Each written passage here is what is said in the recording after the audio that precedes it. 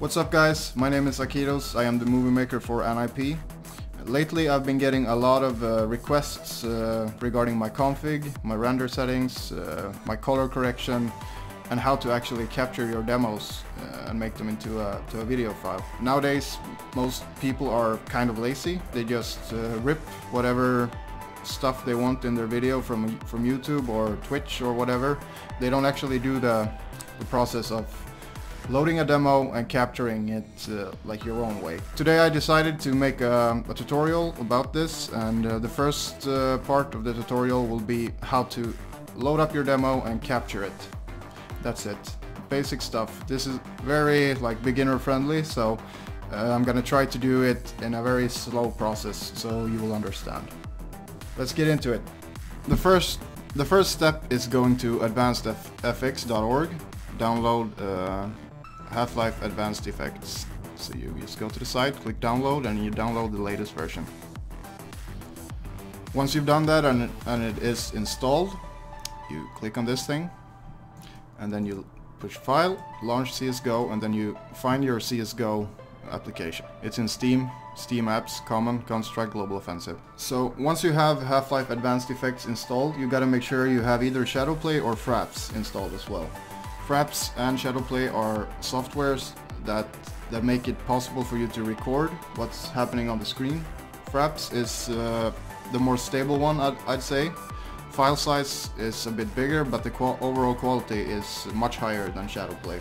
So I prefer to use Fraps, even though Shadowplay works just as fine if you rather use that. But I've always used Fraps since I started to make CSGO videos, and I feel that Fraps is the better option. There is another way to do it as well.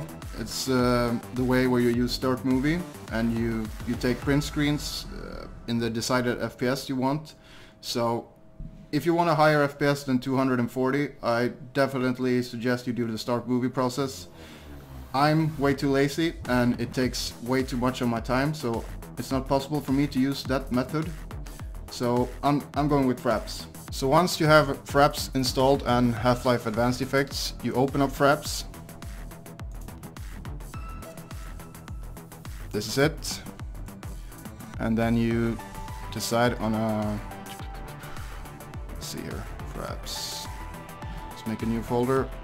Let's call it Chris J. There we go.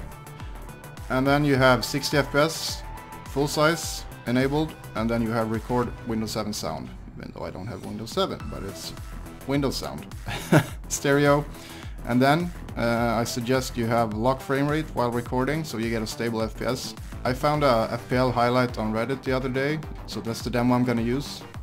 I'm always putting my demos in my CSGO folder right here.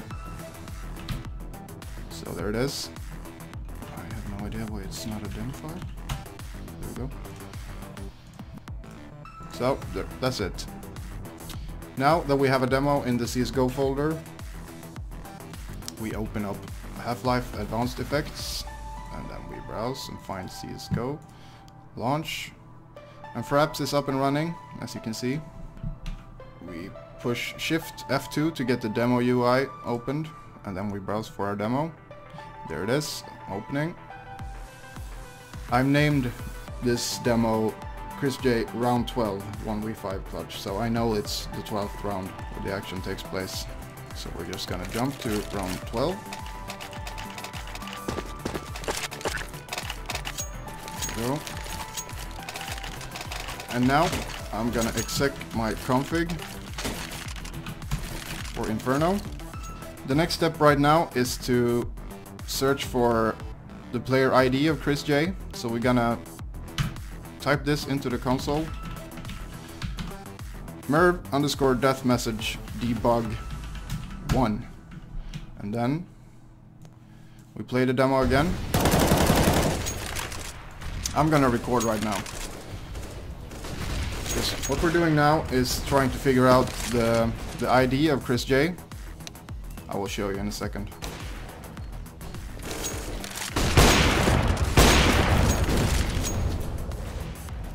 Alright, everyone is dead soon. There we go, one guy left. One.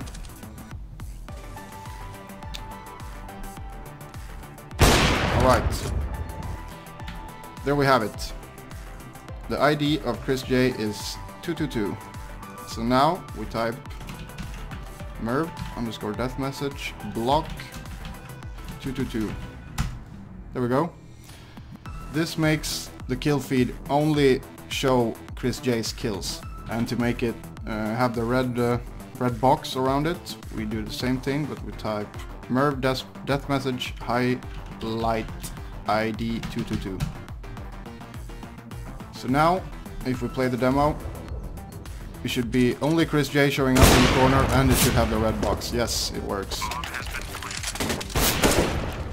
It's a sick round.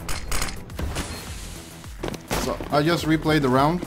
There's one more command we gotta use, and it's called merv_deathmessage CFG notice lifetime. And then you type in a number, and the numbers are the seconds that the kill feed will be on the screen. So I'm gonna type 120, that's 2 minutes. It's a bit of an overkill, I suppose, but anyway. Now that I have all the info I need, I'm gonna play the round again from the beginning. Now I'm gonna type sealed row only death notices 1. That makes everything else except for the kill feed disappear. And now I'm gonna start the recording because I have there we go, lifetime 120, and here we go, it's recording. I do the recording at 25% demo speed to get a smoother picture or smoother video clip. This means I have the option to play it in my my actual project at 25% speed and still have a stable FPS of 60. Alright, now that you have recorded your files, you need to go into your editing software. I use Sony Vegas, and then you put your clips on the timeline. So that's the first one that has the in-game audio. So now you've got to sync the audio with this file. So as you can see, this file is much longer than the other one because this is played at normal speed just to capture the in-game audio. Like that. So what you need to do now is find the place where he's shooting. So I'm gonna put a marker right there. And now this file is at 25%. So all you have to do now is go to properties and change the playback rate to 4, so you get a shorter file. And now this is at the same speed as the other one with the in-game audio. You can also do it like this. There we go. You can hold down Control and then you can push the end, and then you can just squeeze it together or whatever. Both ways work. Alright, so right here is the first kill. So we're gonna try to see if we can sync it with this one.